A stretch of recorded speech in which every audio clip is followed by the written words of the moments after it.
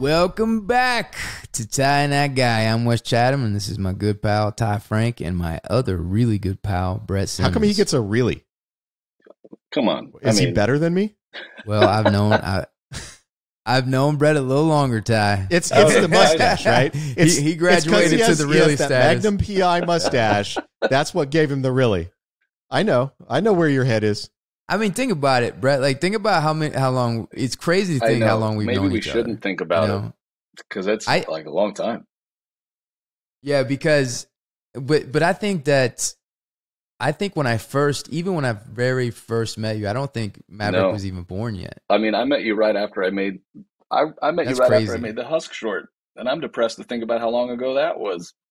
Yeah, a long time, man. Yeah, you know what's crazy is we were talking at the Bruce Campbell thing, and we were talking about after, and you told me about the idea of Husk. That's right. And then we had that conversation, whatever, and you're like, "Man, that'd be great to have you be a part of this." Remember? And then it happened. And then it ended up happening. We all went to Wonderful Iowa. That was awesome. I was looking for your short film, and I found an interview of you. Oh. Like the hour-long interview. And here's the thing is I know now why you wear the stash, because in that interview you look like a baby. Yeah, you look like you're 12. You guys, it was actually a real big problem in that time of my life trying to get movies made because everyone thought I was like so young. I used to hope I was like prematurely gray just to like help or something. Can we watch the the stash makes a big difference. Can we watch his interview? Oh God. It's like an hour long. Well, you just gotta see this baby. Like, he looks like a 21.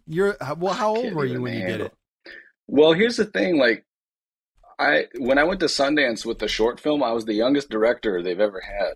Oh wow! I was 23 years old. Yeah, and then when Wes and I made the feature, I was 27. Wow!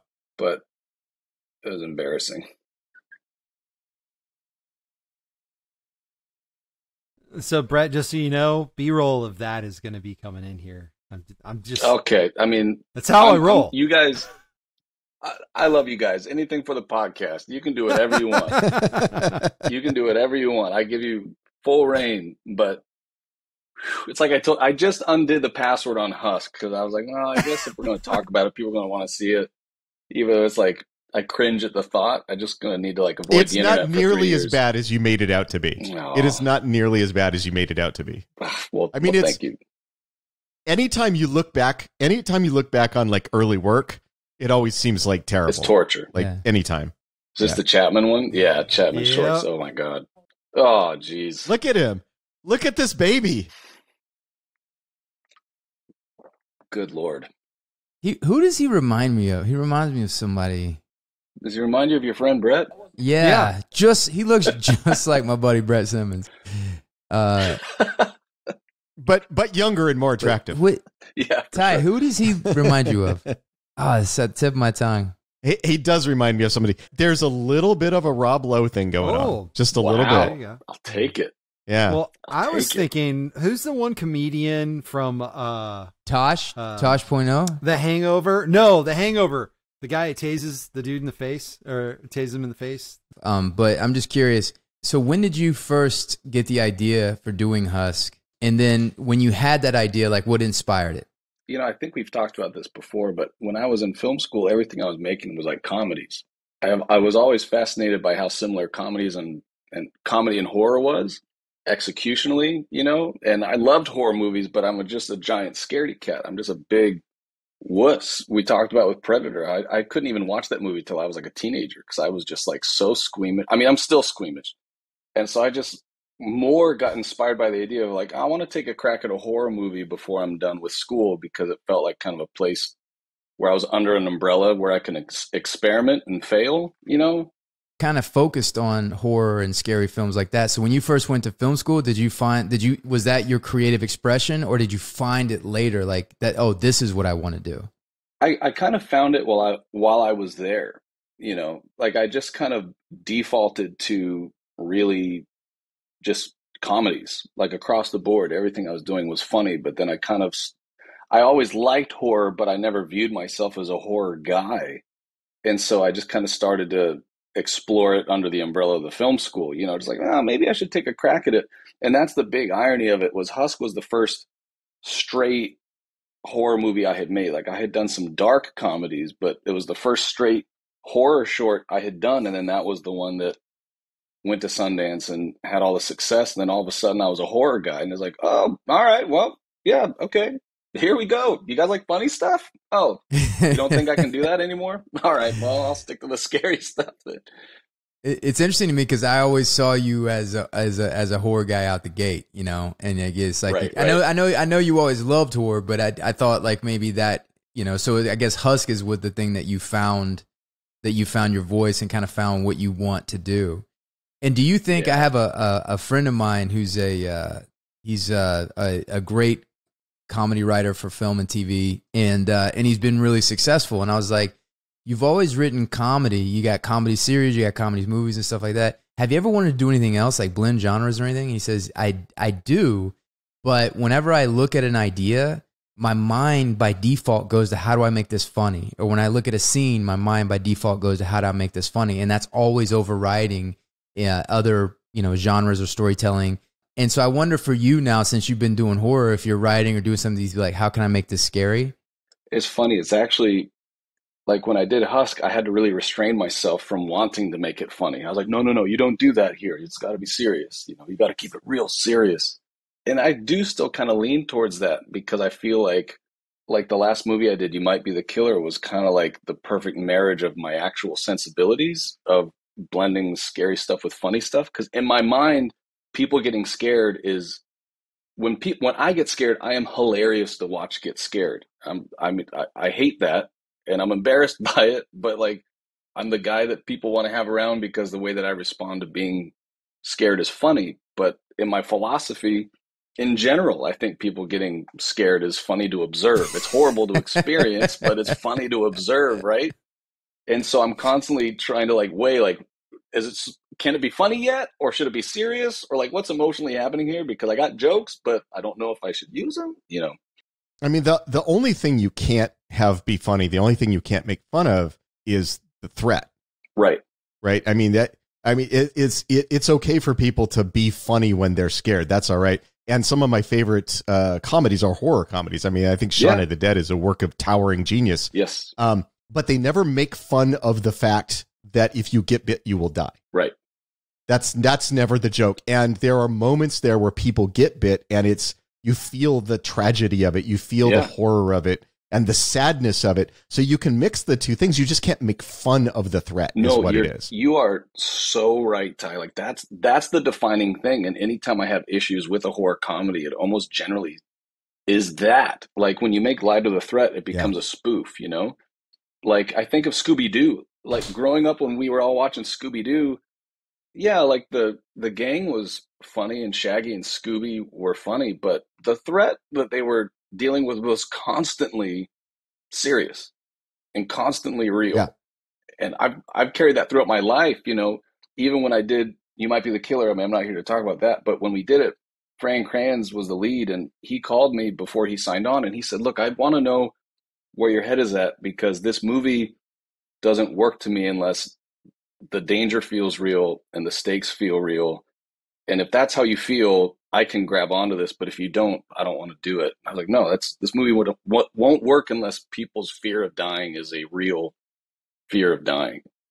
And they can have hilarious reactions. But in that movie specifically, the thing you never make fun of is the fact that the horror at the idea that you may have been killing people and didn't know it.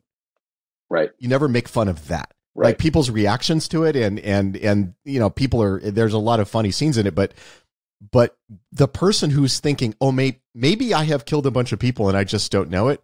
The horror of that is never a joke. Right. And that can't be a joke.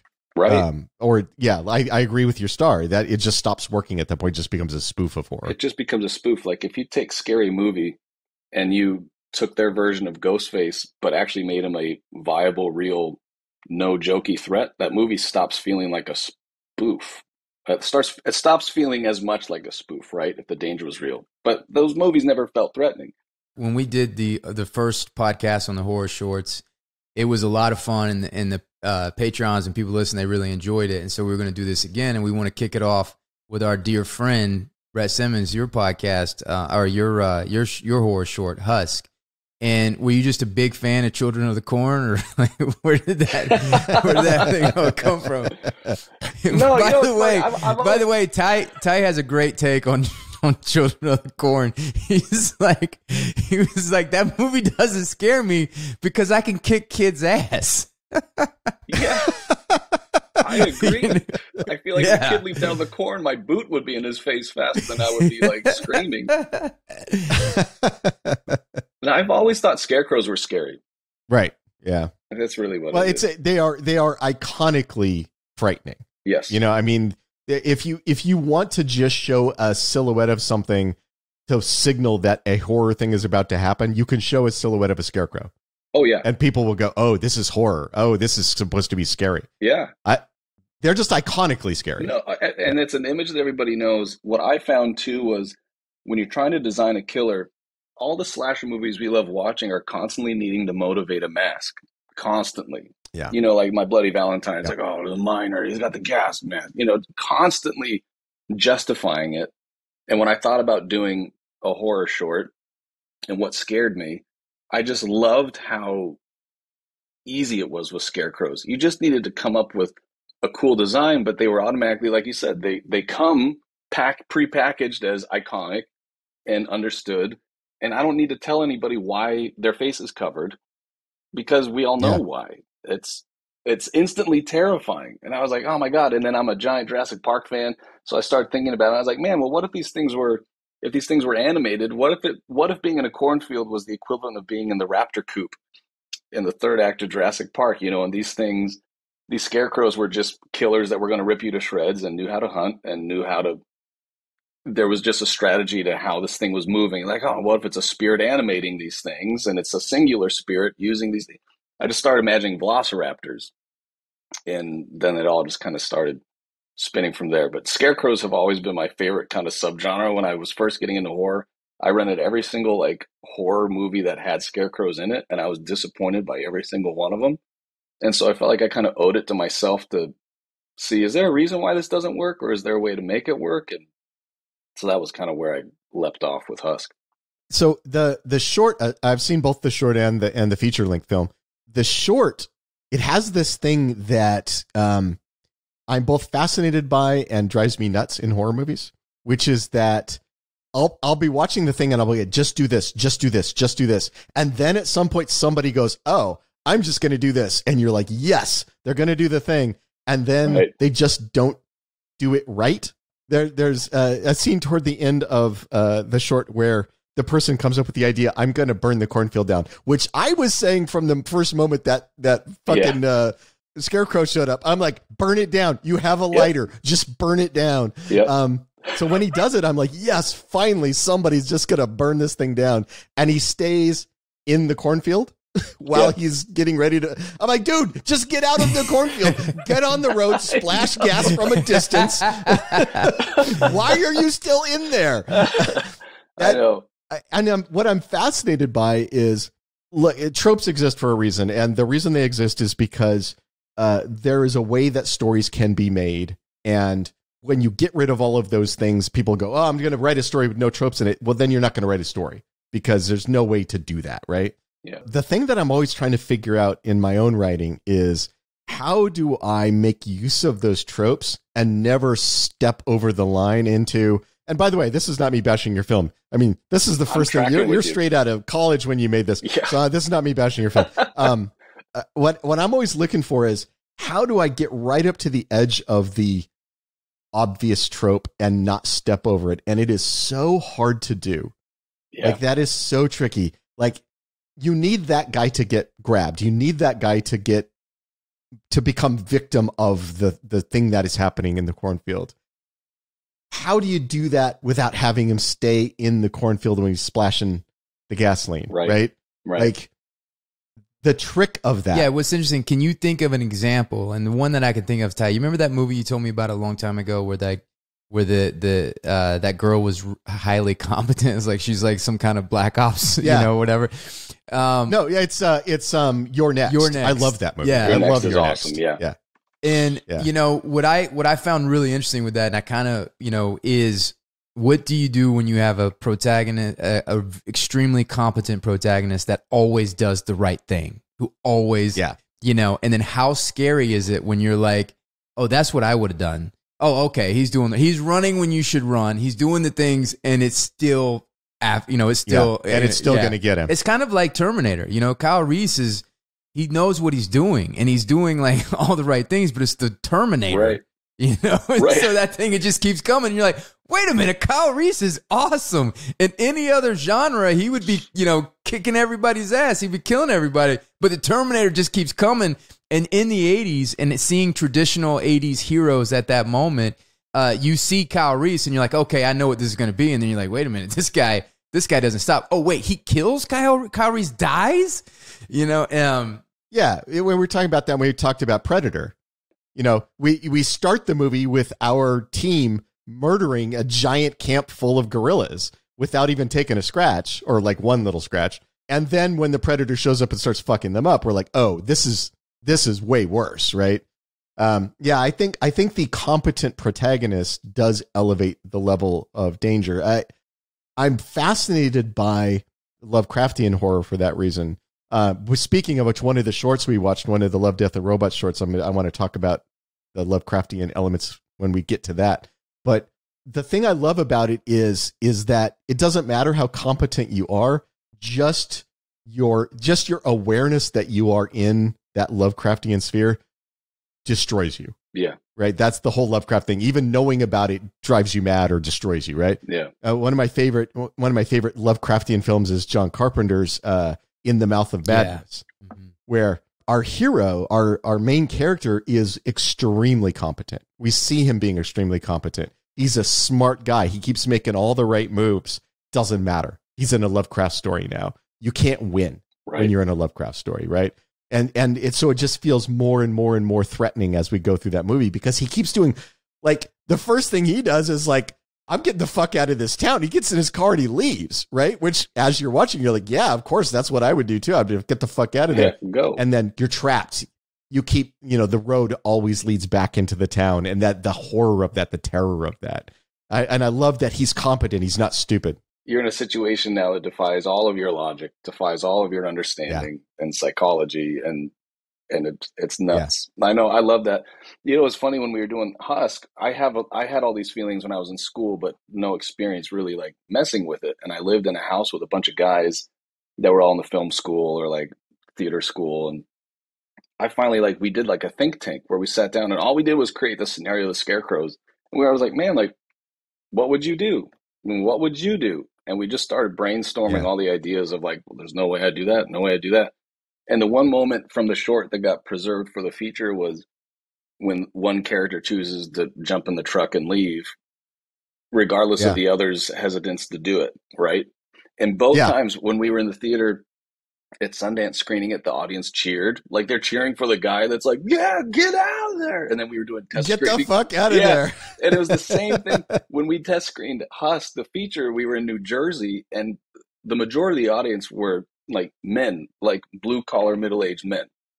And I was like, there are no teenagers in here. I don't know if we're really like marketing the right demographic. And at the same moment when the character Chris jumps in the truck and drives off without everybody, like everyone practically leapt to their feet. They're like, yeah, do it. Get out of there. Like, it was so funny. Get out of there, kid. Yeah. But it stems from kind of like the whole, that's what I realized was, man, like, this movie has to be about these guys' relationships to some degree, because at this point, your emotional connection to the other characters is the only thing that would cause you any conflict from just sprinting away and burning the place down first thing. Because I felt so trapped, because in my own mind, I'm like, oh, there's a scarecrow. It just dropped off that thing. Yeah, so let's go and let's burn the whole place down. Let's go. And forget it. Well, I think that's definitely one area where the feature film elevated the material. Yeah. I mean, there's a lot, obviously, because you had more money, you had more time, you had more experience in making them, but there's a lot of things that are elevated. But one of the things I really was noticeable to me is you had more time to make me like those guys. Right. So that I cared more when they were trying to save each other. Yeah. You don't have a lot of time for that. And in the short film, they immediately start out by being a dick to that one guy. Yeah. So totally. I'm like, why are you being a dick? Like, that guy hasn't done anything. Stop being a dick, right? Yep.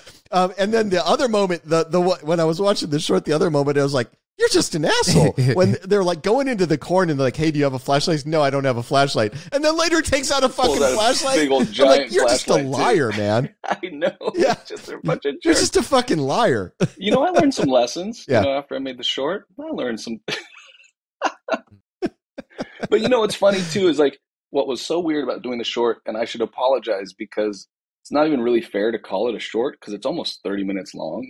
It's like it's ridiculously pretty long. And to be honest, when I made it, my priority when I made the short was building something as a pitch for a feature. And so I was never thinking about festivals. I didn't know enough about the benefit of festivals yet. I was solely focused on I want to go out of school with something that I can present as a pitch for a feature because I was already kind of like working on the feature script and kind of plotting it through. And I was like, all that matters to me is that something kind of hits the beats of the feature and kind of sells the concept of what it could be and what kind of the vibe would be. I never expected it to be a short that people would watch. And then I just kind of became embarrassed by how long it was. But it's kind of why for a short, it does kind of span a little bit more story beats of a feature than a short. I don't actually know if it's a great example of a short for that reason, because it very much by design is kind of trying to present a much bigger concept, you know. Mm-hmm.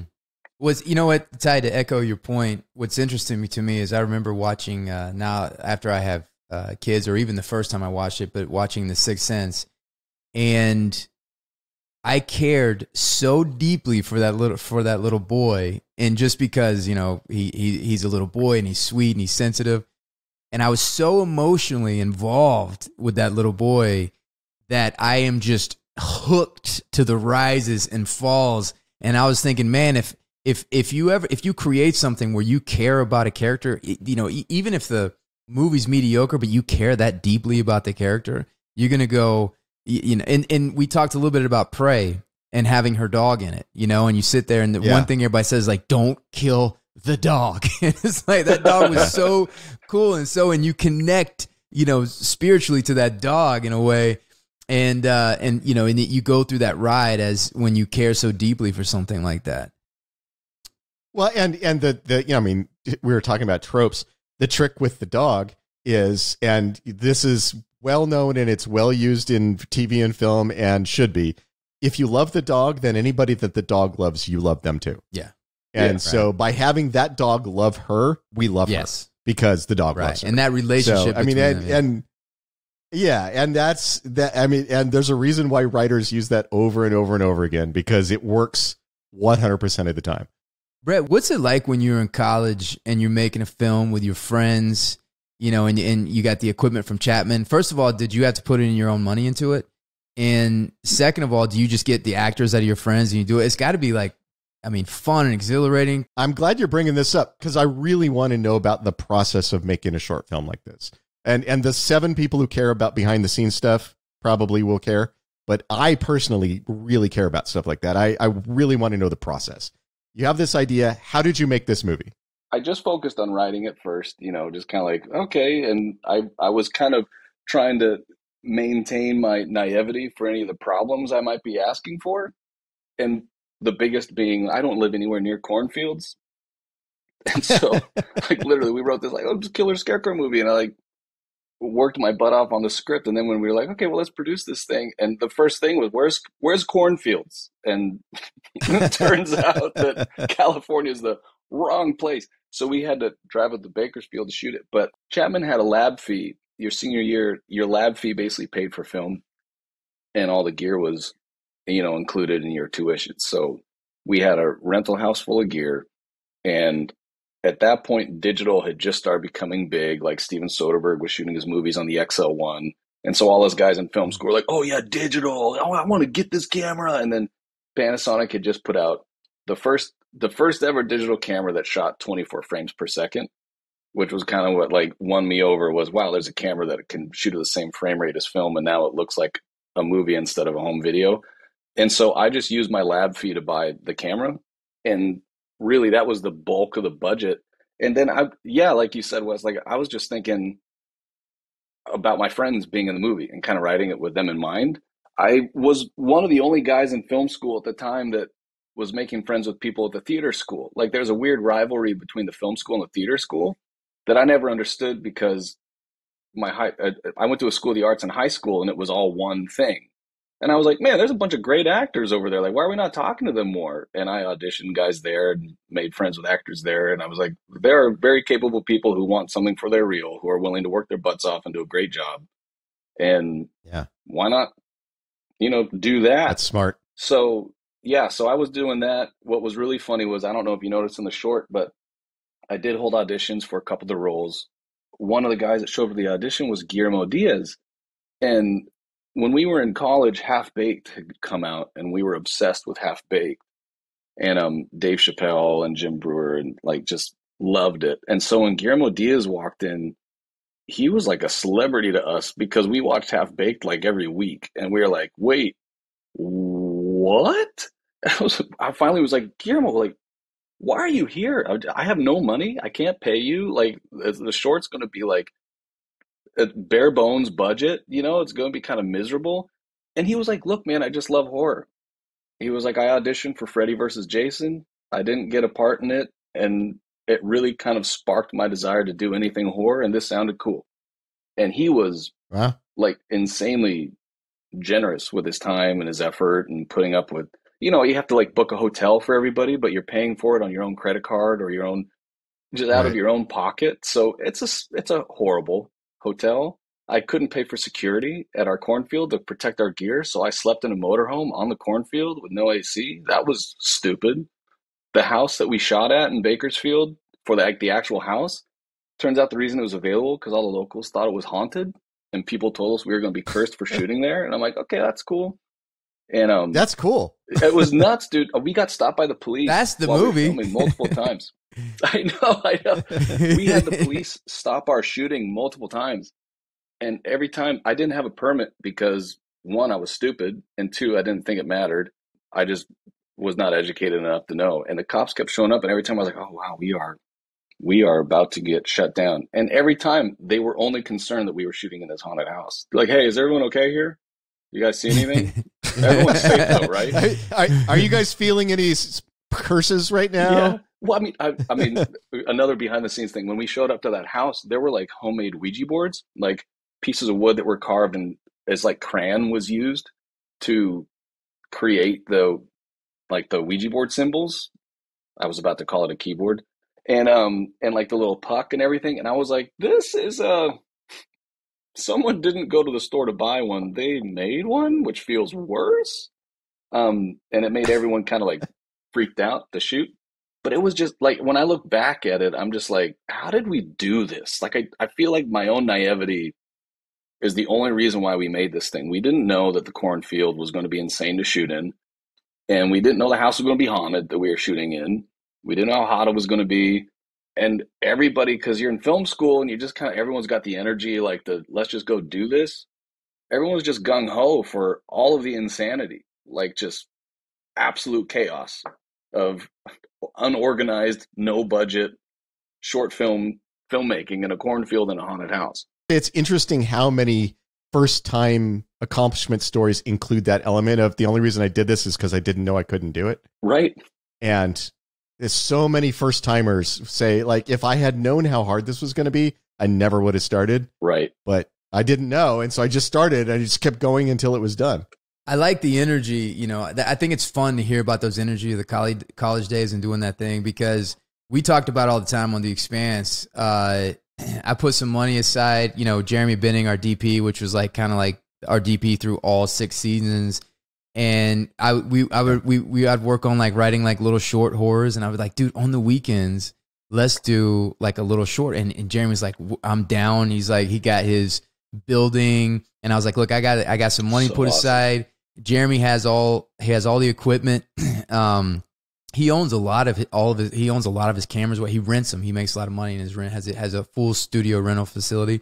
So we're like, dude, let's do it. And you know, I'll have, you know, all my friends be a part of it. I had you know, all the Expanse cast, but also all the people that are in Toronto shooting at the time. And I was like, you know, we had all these fun ideas. But once we got deep in the season, Jeremy would be like, hey man, when are we gonna do that short thing? I'm like, bro, like this is, you know, working the many hours. And then we rehearse on Sundays for the Expanse. And I was just like, and every season I'm like, all right, this season I'm gonna do it. And he goes, all right, you said that last season. I'm like, no, I'm telling you, this season we're gonna do one. It's gonna be fun. Every season, because, you know, about 2 months in, I'm like, no, I gotta focus on the Expanse because I'm so tired, you know. And I know your energy is totally different. Yeah, I'm like, dude. Like, because even when we did the short, you know, we're all in our early 20s, like catering. We just go, hey guys, you cool Subway? You know, or be like, no problem. You know, yeah. Where that would not fly. But the coolest thing that happened, you'll appreciate this, Wes, was when we did the feature. Because of all the hardship and insanity of making the short, all of a sudden I realized that what I had just done was essentially had a dress rehearsal for the feature. Because when we showed up in Iowa at the cornfield for the first time, the first AD, like all the crew, the producers, everyone shows up and just stared at the cornfield going, how the heck do we make this movie?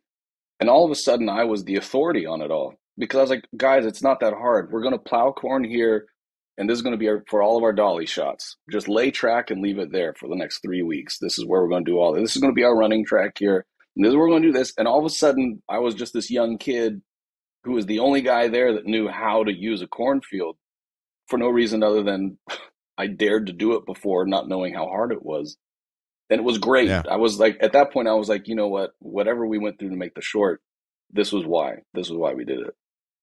You know what? We're going to do our first Time That Guy horror short. We talk about shorts. So we're going to shoot it on my farm. You guys are going to come stay with me. And let's do it. We'll do it. We'll set it. We'll get all our friends involved. Yeah, let's produce our own movies, Wes. Yeah. Is it going to be the children of the corn? Wes's children are going to be the killers. No. Yeah, my children and the thing like that. We have plenty of cool terrain and stuff to shoot on over here. And we just need the idea. Let's do it. We got to get Ty out of his house, so that'd be fun to do. There are so many shorts that are born out of just this going, I have X, Y, and Z. What can we concoct narratively that uses these things because we have them on hand easily, you know? It's brilliant. Yeah. Let's go. Well, my favorite thing... you know how to direct a movie. I'm good at writing dialogue that sounds good coming out of Wes's mouth. So we got those three things. But you know, what's interesting is like, I have, you know, like the farm is like 20 acres, right? And there's all this pasture, whatever. And when I'm out there cutting, I'll just daydream. I just like daydream about like when I'm bush hogging the pasture, I just daydream about like scary things that would happen on that property, and there's like all these big rocks and stuff on there, and I'm like, oh, wouldn't it be cool if this or whatever, But now that I think about it, man, it'd be fun to like get together and get all of our friends and we all stay here and make something cool. And by the way, just to clarify, it wasn't Children of the Corn I said wasn't scary because of the kids. It was that Spanish film about the vacationing couple that go to that island where all the adults are dead. No, it turns out I know what you're talking. I remember the conversation, but you said that about the kids too. Oh, did I say about Children of the Corn too? Because I was trying to argue against it, and I was like, yeah, but it's kind of creepy because it's hard. The like they can fool you because the reluctance of violence towards kids is what is the weakness. And then I was like, what if Janae's with you? You remember? If we were talking about like if your wife was with you and like you're like, oh, if my wife's with me, those kids are getting fucked up. Yeah. So I don't know if you've ever seen this. I don't remember the name of the film. I never remember the name of it, but it's a Spanish language film about this couple. She's very pregnant and they're taking their last vacation before their kid is born. And they go to this little island off the coast of Spain. And it's like a little vacation island, and they get there and they only see kids. There's no adults around and they can't figure it out.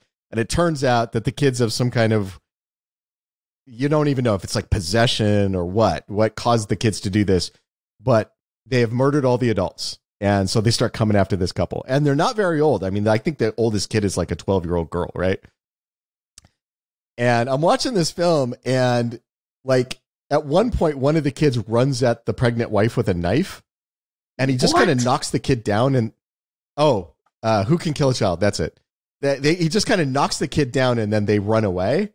And I'm like, okay, like I get the premise of this film is it's you don't want to hurt kids. Like I don't want to hurt kids. I don't even have kids. I still don't want to hurt kids, right? Like I get it. You don't want to hurt kids.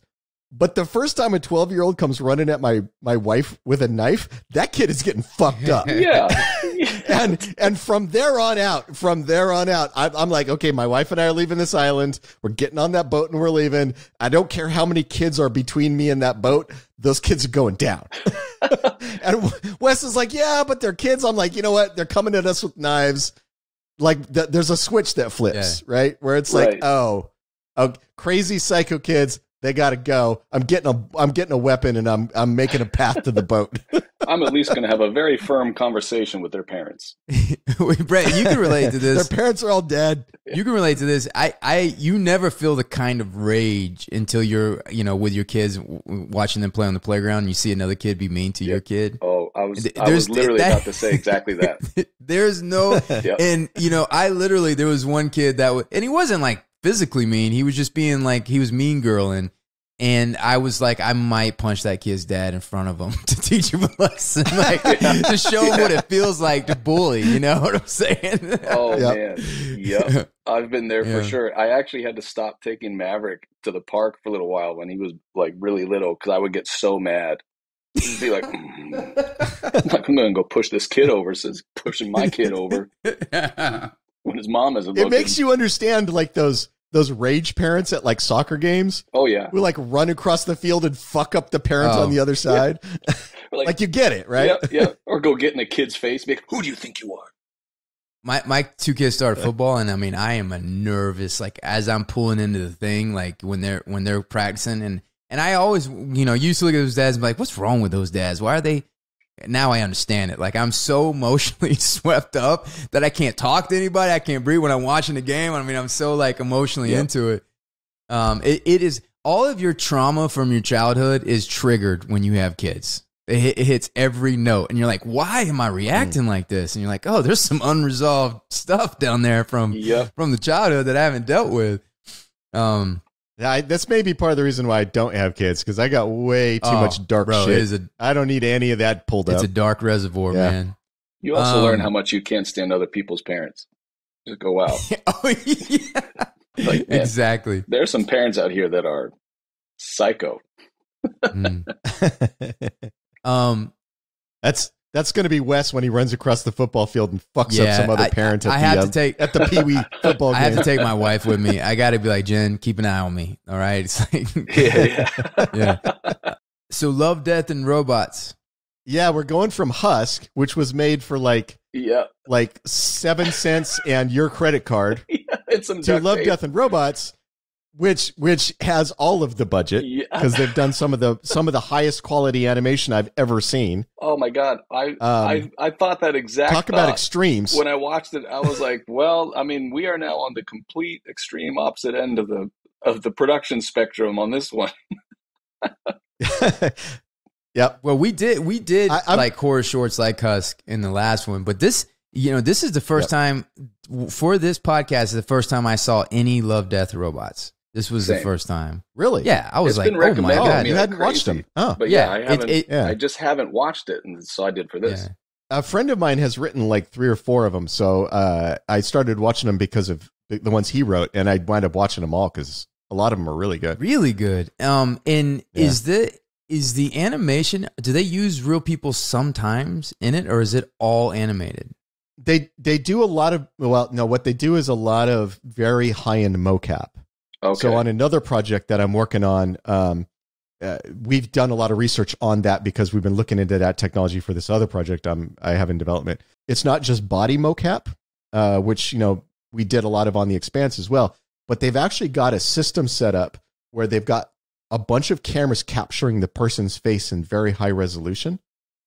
And they're using that as the template for the computer animating the features. So it winds up being incredibly lifelike, and you can really capture performance. in a way that animation struggled to do in the past, because you're getting every little detail of what the actor's face is doing. Yeah. Like you're picking up all the micro expressions in addition to like the expressions. Like it's really hyper realistic. Yeah, man, I was blown away by that on that short. And not to take it lowbrow, but was it the Aquila Drift? You know, there's moments in there where I'm like, animation should not be making me feel this way right now. Did you touch yourself, Wes? No. Did you touch yourself while you were watching that? None of that. But I was like, this is really lifelike. I was more going the other way, going like, man, there's some guys who really enjoyed animating this part. Oh yeah, absolutely. You mean there's some computers that really enjoyed animating that part? Yeah. But you know, they had to render, and people probably needed to watch that render. So let's start with that one. Let's start with Aquila Drift then, which is based on a story written by a very famous sci-fi writer. So that's one of the things I love about Love, Death, and Robots is a lot of the episodes are based on short stories written by authors that I'm very familiar with, including, as I said, this one friend of mine who's written a number of them. So Aquila Drift, I love that story because it is the classic unreliable narrator. It is this guy is telling us a story and he's feeding us a false story because he's been fed all this false information. Right. And it made me think of, so George R.R. Martin has a short story called This Tower of Ashes, which has a very similar plot line to Aquila Drift. I mean, they're very different stories, but the sort of, this guy has been trapped in a nightmare he doesn't know he's in. And I've always really liked that sort of story. And that's what I was talking about with like sort of that Lovecraftian feel. For sure. This guy's mind has been broken by what has happened to him. And he's not aware of the true horror of the situation that he's in. Right. I actually had a reaction to this short that, I mean, it's actually, it sums up my favorite thing about a good short film is it really, to me, a great short film is building up to a really great punchline because it's all you really have time for, right? So it's like I have a singular punchline that I'm building towards. So the whole time I was watching it, I was going, okay, well, one, the design of this is insane. Just all the conceptual work is just incredible. But what's it building to? And the longer it went, the more nervous I was getting. And then the big reveal of where he actually was, and that thing walking out that for a fraction of a second looked like a woman. Yeah. And then I literally, like, my stomach sank the way that it does when I've read Lovecraft stories, you know, where they have the one moment of realization where, like, this is horror beyond comprehension. No time to comprehend it. No frame of reference to be able to comprehend it. You're just, this is your reality. And I was like, sucker punched. I could not believe how terrifying it was. And I'm arachnophobic, so that also really kind of like sent me into almost a seizure. Well, and I think that, so I'm a huge fan of short stories. Me too. In print, in prose, and I think that I am a fan of short stories and short films for the same reason you just mentioned. I don't think it is possible for a novel to gut punch you the way a short story can. I think novels can be brilliant. I think novels can evoke a world and definitely evoke a lot of emotional reactions and things. I think all of those things are true, and I write novels. But a short story can surprise you. It can sucker punch you in a way that no novel ever really can. And I think it is possible for a movie to do that. You got movies like The Sixth Sense, which pulls off a sucker punch like that. But it is much harder to do at feature length. Yeah. It is much easier to pull off at the short film length. Totally. What I was struck with the short film, and which was different, but also in some weird way made it more spooky to me, was that, in my understanding, and I could have been wrong, but there's this almost like this web out in space, in the dark side of space, and it catches this ship. And the thing that the creator of the web, what it needs is the ship. That's what it feeds on. But what was interesting to me was it was benevolent, right? It created these images in their head that there was, to make them comfortable. Like it cared about those things, so that they could live out the rest of their life in peace before they died. And then and to me, that made me really, that was the spooky side of it, because some of the people they tried to awake, they weren't ready for the story. And so the fact that she cared about them and was being kind to them made it that much more spooky. And to go back to what we were talking about earlier about the imagery and how real it was, and it's like, whoa, that's really real. I mean, it's really intense. It adds, there's a purpose for it. There's a purpose for it because you see at the end what it really was. And you see like what he was doing with that thing, you know, and that thing is like, and it's like, whoa, and it smacks you. Yeah. Well, the best twists, for me, my favorite twists are the ones that completely reframe everything you just watched, right? And so it's like that. Exactly. Completely. And what it did that I haven't seen a feature do that really freaked me out kind of on the heels of what you were saying, Wes, was the fact that the monster comes out, you see the reality of where he is. I feel like typically that would be the cut to credits, right? And everyone's like, oh, God. The fact that we then go back to him reemerging and basically recycling through again this same lie, but we now know what it is, and seeing her come out and hi, and the whole that haunted me because now it's like reliving the thing that I'm reframing, but you're showing me I don't need to go back to rewatch it to start to experience how horrible this actually is. Oh, that got me. I would thought that was brilliant, and the implication that this may have happened many times. Yes. That the illusion only holds for so long, and then the mind starts to reject it, and then you wake up and you see what's really going on, and then she puts you back into, she wipes your memory and puts you back into the thing. It's so and scary. How many times has that happened before? It doesn't say, you don't know, but it implies it may have happened many times. And the monster cares for you as you're trapped inside of this nightmare. And there's something about that hits me in a different way. It's a different kind of spooky, you know. It was the line she had right before he woke up. What was it? Like, just know that no matter what, I care for you, or whatever that line was. Like right before, and that got me too. I was like, and you see the pain that she's going through because she knows how shocked he's going to be when he sees who she really is. You know. Yeah. Oh. I love that. That's one of my favorite shorts I've seen in a long time. Oh, that man, was unbelievable. It was unbelievable. Well, now I need to watch the rest of the. I'm hooked on the series. They're all worth your time. Some are better than others. Some are real standouts, but they're all worth your time. I don't think there's any of them that I was like, that was a waste of 20 minutes. Who was? But speaking of the Lovecraftian thing. What was the name of the one on the boat? The Bad Traveling. Yeah. Bad Traveling. I loved that. Was probably my favorite one. That one and Aquila Drift is my competition for favorite ones. I'm still freaking about the spider. I'm still freaking out about the spider. Did the crab freak you out? The crustacean? Because it's kind of spider-ish. Yeah, well, you know what? It starts to delve into it again, like Lovecraftian. Like the only thing that's up there with spiders that freaks me out is the ocean and sea creatures. Yeah. Like I'm just the ocean in general really freaks me out. So that definitely sparked a whole other fear. I wasn't ready for all of this. It's so I think the thing, like, the ocean doesn't freak me out, but I have great respect for the ocean. Yeah.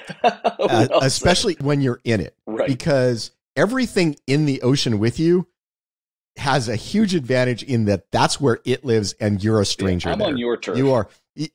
Yeah, your body is not designed to move quickly in the water. Your body is not designed to fight in the water. Like, you are an outlier. And even if a creature is much smaller and weaker than you, if it's in the ocean with you, it's better than you. Yeah. Because it's designed for that. It comes from there. Yeah. And I think that's the fear of the ocean is, you're bobbing around in the waves, you're out having fun, and then something brushes your leg. Nope. There's that immediate reaction of, fuck no, I'm out. And it's because if you're smart, because you're outmatched. Because no matter what that thing is, that's where it comes from. You don't come from there. Yeah. Nope. I know. I was trying to think of the Lovecraft story. It reminded me of where all the creatures are emerging from the ocean to take over the town. It's a real famous one. I'm like blanking on the name. But he did that a couple of times. But the town of Innsmouth. Yes. And there's a great Stuart Gordon film called Dagon. Yes, which is based on. Yes. Yeah. Dagon's awesome. But yeah, it's that thing where the things come out of the sea and the people in town start to turn into things from the sea as the influence of these elder gods begins to take over the town. Yeah, it's great stuff. But I feel like even like when the crabs came out, like it kind of reminded me how what my fear of the ocean is that I know there is a layer that I see, the top of the ocean, and that there's a whole world of I don't know what underneath, which is what terrifies me. And it's why it kind of reminded me of that short, because I find that logically in my brain, anything that wants to emerge out of the ocean, I'm going to believe exists, because I can't say it doesn't. And the idea that anything like that could be dwelling down there is so plausible to me in my own imagination. I don't go, no way. I'm instantly like, yeah, oh my God, yeah, we're dead. We know this. This is a scientific fact that there are so many species that live in the deep sea that we have never seen before, that we have never captured on camera, that we've never, the ones that we do know about are the ones that die and then get caught in like a fishing net, right? Like we knew about giant squid years before we ever caught one on camera. And only recently have we ever caught them alive on camera. It's a very recent thing. And these things were fucking terrifying, like 25 feet long with tentacles filled with spines. Like if that thing grabs you, you're fucked, right? and you're looking at that and you're going, what else is down there? Yep. Like I remember, being in the Navy and sit at nighttime, I'd go up to the flight deck and I'd sit on the edge of the flight deck and I would look out and you're in the middle of the ocean. And I would look out in the ocean and there was something so ancient and private and random. And I would watch the water like bashing off the ships. And I would think, that if I was buried alive somewhere in the world, there's a good chance that somebody can find you, that somehow somebody's going to come across your grave if they're digging for whatever. But I was like, if I fall in here and sink to the bottom and I'm at the bottom, nobody will ever see me again. And there was something so... No, you're gone forever. Yeah, you're gone forever. Oh, man. And there's something so dark and terrifying, and there's such a mystery to it. Like you said, Ty, we only know a certain amount of what's down there. And, when I would terrify myself just by being on the top and staring at there and thinking that this could quite... Like if you're walking somewhere on land or if you're driving somewhere, there's been people there before you. But it's quite possible if you're sailing across the ocean that you're in a spot that no man has ever been in before. And that's freaky to me. Well, there was a statistic that something I think James Cameron was talking about at one point of the percentage of the ocean that's unexplored. And it was really troubling to me. It's way more unexplored than explored. Yes, exactly. Yeah, way more that we've never seen the bottom of than that we have seen the bottom of. So I base a lot of military stuff in the Expanse on submarines because, it's you're in a pressure vessel, you're surrounded by something that wants to kill you. It's very space-like, right, when you're in a submarine. And so I read a lot of historical stuff about submarines and all of that as part of my research. And every now and then a submarine goes down. I can't imagine a more terrifying thing. No. You're in that sub, something goes wrong, and right down to the bottom you go, and you are never coming out of there. No. That is your tomb now. Yeah. And a lot of the times, the guys are alive for days. Oh, my God. After the sub goes down. Do you remember when that Russian sub not too long ago was down there and they could hear people clanging on the subway? They could, or clanging... Yeah, or it's like, come help me on the thing because the radios banging and everything banging for help. Yeah, like, that's terrifying. That is horror to the so this is a great setting for this story when it starts. Out in the storm, and when it's something about storming too, because the water's all around you, the water's in the air, the water's on the thing, and then it's you're barely hanging on to this little piece of wood in the middle of this ocean. Oh well, it's like the ocean flexing. Yeah. Yeah, it's a great description of it that so I often say this, people talk about like, well, we'll never explore space, it's too dangerous. My answer to that is exploring space now with our current technology is not any more dangerous to us than going across the Atlantic was to people in wooden ships, right? Wow. The ocean wanted to kill you every moment you were out there. And Wes's description is fantastic. You're clinging to this little piece of wood and canvas, hoping that it stays intact long enough for you to get where you're going. And the ocean doesn't just decide to swat you. because it will sometimes. It'll just like, oh, here's a rogue wave. Fuck you. And you're now, like, you're just dead. And like, there's no way to stop that. There's no way to know that it's coming. It's just, oh, here you go. Now you're dead. Yeah. It's like, what are you supposed to do? And by the way, every direction that you look, there's nothing. Yeah. And the ocean actively wants you dead. They start with the terror of the sea, being in a storm, and then you have this monster that's terrifying. That crab-like thing, sometimes big, like, you know, it reminds me of the 1950s when you have like the big ants or the big whatever. That doesn't really do much for me. But this crab scared me. It was very spider-like, you know, going to, you know, what you were talking about. That's what got me. Was I like, this thing's a little too arachnid for me to feel comfortable. But then the other layer on top of that was the psychology of they had to feed this thing. This thing would talk to them through a dead body, which that always gets me when they do. You know, like when he raised the guy up because he needed to talk to him, and the guy's like, "Hey, come back down, and we need to talk." And he's like, "You rang." But the psychology of like this thing makes a deal with this guy, and so, but he needs to be fed. And so that's just a great premise. That's a great horror premise. Like they have to, the question of who dies, who do we betray, who do we kill, but also the moral question of, do we let this thing get to an island? And it's having, and then the fact that it has babies, it raises the stakes in a way. And that part was like when he went down there and all the babies came out. Oof. It kind of reminded me a little bit of Little Shop of Horrors, which doesn't get enough credit for like being really kind of creepy because it raises, like you said, like the moral debate of, wow, so what do I feed this thing? And the measure of, like, as an audience member, I'm automatically sympathizing with the moral debate of what do I do in this situation? I also think, you know, when you're writing, I'd love to know what you think about this too, Ty. Or it's like, I've always loved the idea of getting inside the head of a creature, but a talking creature automatically robs it of its teeth, you know? Yes. But the idea of a creature that has an alternate way of giving voice to what it's thinking really fascinates me. And it's a challenge to do while maintaining the threat, right? And the whole idea of animating people and speaking through them, I was like, well, this is about the most terrifying way ever to give voice to this thing So I can imagine. Terrifying. It's so scary. He had a human puppet. I agree with what you just said, but I do think that you can do the talking monster story. But when it's a talking monster story, it's a different story. It's about the idea of being both intelligent and aware and sentient and a monster. Right. That's the story now. The story is, what is it like to know that you're a monster and be a monster? Mm.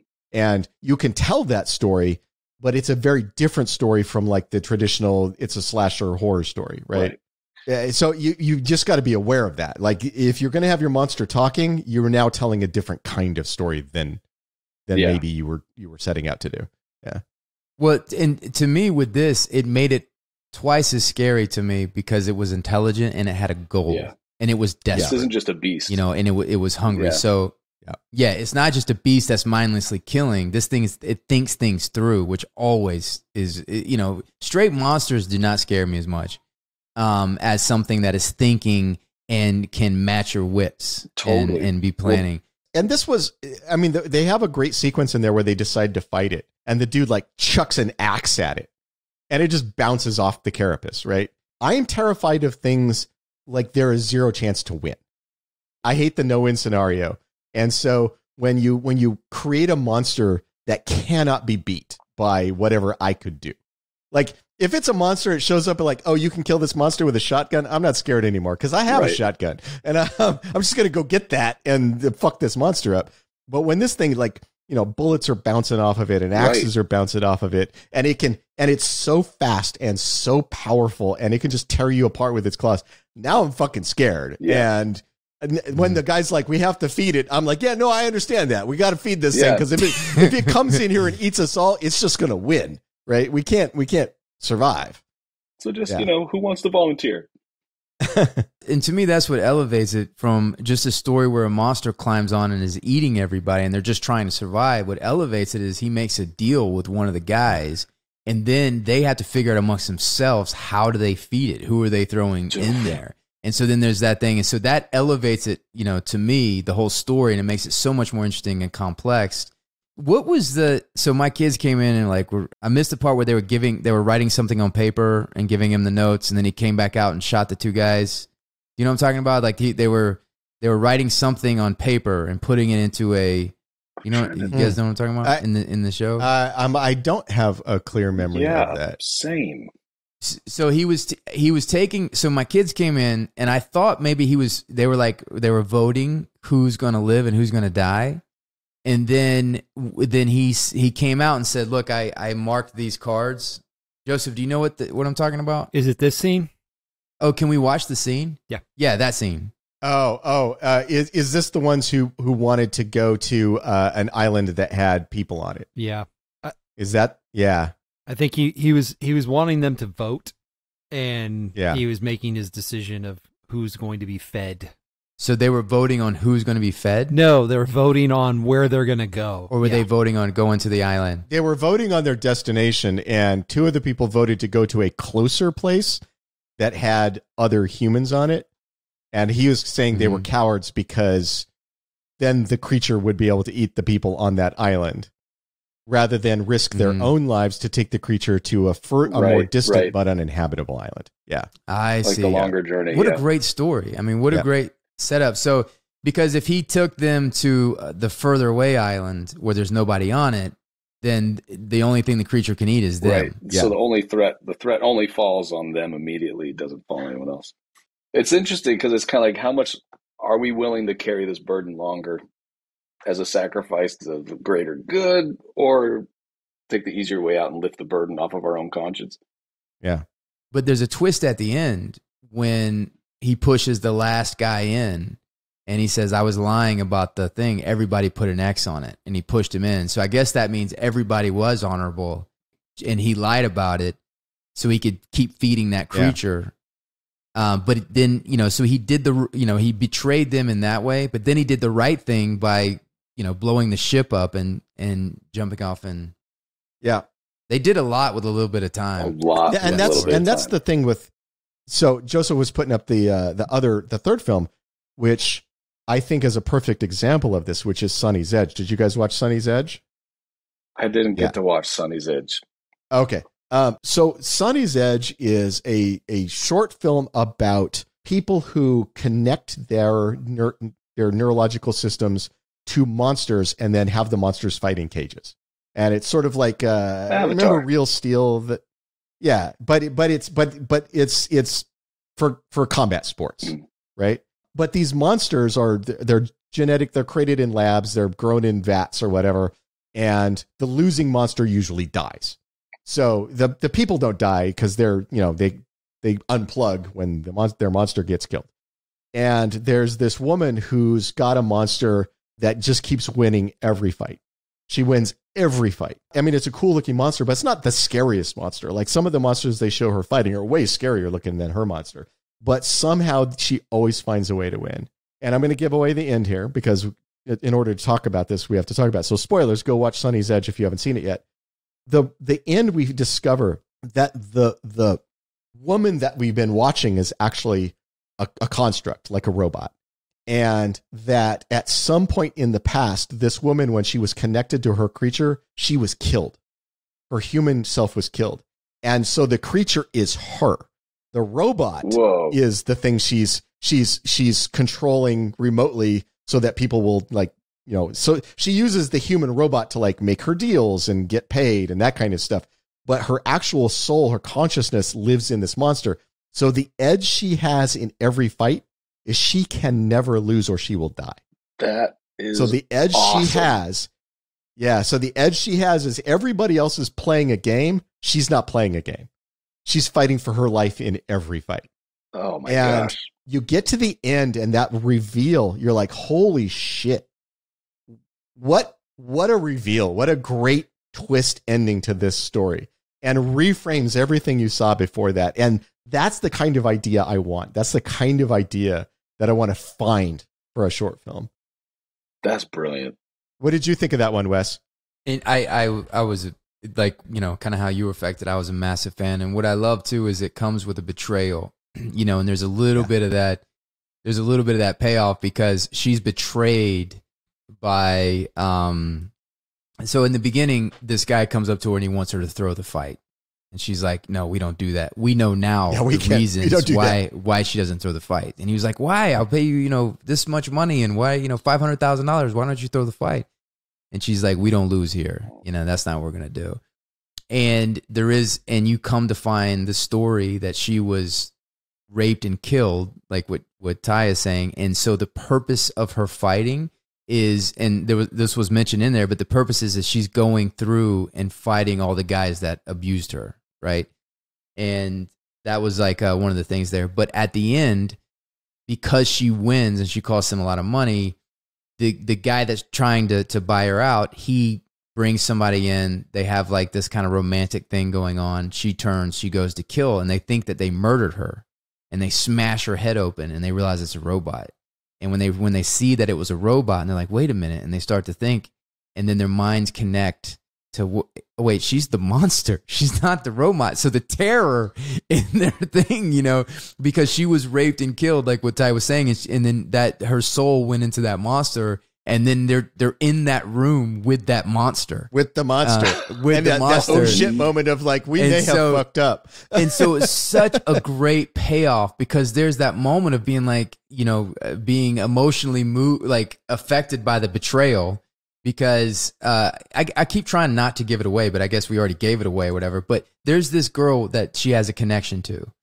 And this guy, she's kind of posing as this guy's girlfriend, but there's a connection they have between them. So she comes up to talk to her. They go back and they talk, and they have this really touching romantic moment between the two where they, you know, see each other and there's a connection. And then that girl turns and kills her. And when she kills her, you're like, oh my God. And the guy comes in and like, oh man, they betrayed her. And you're so like, you know, affected by that. And then when they smash her head open, they realize like, oh wait, no, she's a robot. And when they realize that she's a robot, and then they have the realization, oh, wait, she's the monster. And when the monster comes up in the room, it's just such a great emotional payoff because she's been betrayed, you know? Did you see The Witness, the Witness? The Witness was cool. I mean, that's the other thing was it started to, I love the style of it. The style of it was radical. There's no uncanny valley in that one. There's kind of some Hitchcockian storyline, though, you know? No, I thought... vibe and tone. I know you're a Hitchcock guy. Yeah, I mean, Hitchcock's the greatest ever. But I just liked how surreal it felt. It was just... I was kind of dazzled by the style of the he's a short. big Hitchcock guy. I actually was like, man, I feel like I need to just rewatch this a few times because I've just been so kind of swept away by the style of this one. Ty might find it interesting. They did not use motion capture for The Witness. It was all keyframe. Interesting. Yeah. Interesting. You know what's funny about that is I do feel like that I could kind of feel the motions were kind of jerky. Because I noticed. So what's keyframe? Basically, it was animated. It was animated in the computer, not motion capture. Sometimes the motion capture, I think motion capture is brilliant for getting the micro expressions on the face. And that's where I think motion capture really pushes things to a whole other level with animation. It does something that animation struggles to do, but then the actual movement of the human body, sometimes I feel the limitation of it, where it's like I kind of want to see just that slight exaggeration or slight bounce or slight stretch or buoyancy that kind of makes it feel just a little bit more, by comparison, sometimes it feels stiff, you know? And as somebody who is in development on an animation project, that is a conversation that comes up a lot. Is where do you want, what level of realism do you want? Right. Do you want a little bit of exaggeration that lets the viewer know that it is animation, so they get rid of that uncanny valley thing, or do you want to go for hyper realistic? Where you draw that line is definitely an open conversation for sure. That's so interesting. I love that. And there are arguments for both. I mean, the hyper realistic stuff has advantages, but the more sort of obviously animated stuff has advantages as well. So you got to pick which thing are you trying to do. You're right about the Hitchcock thing too, Wes, with the witness. Yeah, looking in the thing and what's kind of cool is it was Hitchcockian in its premise, but it has like this supernatural element where they're locked in this circle of murder. This internal circle of murder where they're constantly kind of, it's a circular thing. And it had a bit of Memento vibe. There's like a little bit of Christopher Nolan. A little bit. Totally. The city is so fucking weird, though. Yeah. Like, everything about that city is so fucking weird. Well, that whole sex show was like really weird. Yes, the sex club. And it had such a specific, that sex club thing. And it was, and that the one thing about all of these is the art direction and the conceptual art and everything is just so insane, and it's so it's so otherworldly. It starts to make me that's what I kept really getting sidetracked with. Was when I get dazzled by something like that, I kind of start getting distracted by like, how do they execute, or how do they communicate this to someone, or how do they achieve this result, because there's no real world reference to go, let's do this. It's kind of outside of the box, and I go like, man, I wish I could have heard some of these conversations. Yeah, I see, and I'm a world building guy, so I watch something like this, and my first thought is, how do people live here? Like, do they have jobs? Do they like what is the experience of being an everyday? You're not the girl trapped in the circular murder loop. You're just dude who lives in that city. At the bank. What is your daily life like? What is your experience of going through your day? That's where my head always goes. Well, she had a job. That's really funny. She had a job in the leather clad people were in the sex club. They had jobs. Are those the only kinds of jobs that exist in this world? Yeah, no. Thank you guys for hanging out. This has been fun. Goodbye, Brett. That's awesome. Thanks for having me back, guys. Say goodbye, Ty. Hey, anytime, man. Hey, and also be thinking anything you want to talk about, like forward, like we still have Alien, we still got not Alien, we still have Halloween, The Mist, Starman, for John Carpenter. That's awesome. You guys haven't done Halloween? I'm stoked about it. Well, we've talked about Halloween. I'm sorry, The Fog. We've talked about Halloween ad nauseum. Yeah, I thought so. On the show, but we haven't done like an official, or have we? Have we, Joseph, done like an official Halloween? Yeah, we did it for Halloween last year, right? But we've talked about it so much. Love it. The Fog is amazing too. That's awesome. But I'll think. Please like and subscribe and all the things. Say goodbye, Ty. Is he paused? Say goodbye, Ty. Yeah, Ty froze. Did Ty freeze? Oh, he rage quit. I think he's rebelling. Oh, right there for the outro. Did Ty freeze?